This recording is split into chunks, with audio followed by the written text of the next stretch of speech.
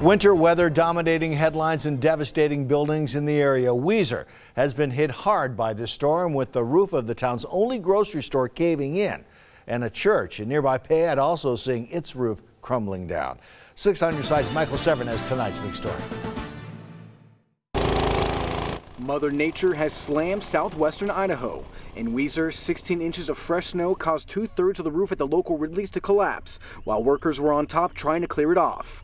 One of the walls is now sagging outward, and police have closed off a neighboring side street. The only grocery store in town is now closed indefinitely. It'll be very inconvenient because people will generally have to go to Payette in Ontario now to get their food, as well as it's one of the only 2 pharmacies in town.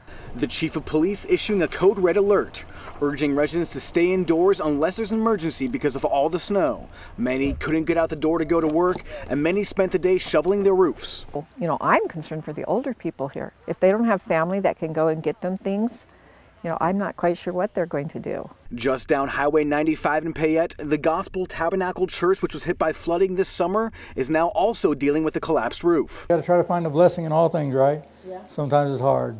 The pastor says they are thinking about renting a building to hold services or even sharing a building with another church. But the whole mess has left an impact on their 50-person congregation. I've talked to a couple of people from the church and they're in tears. Michael Severn, 6 on your side.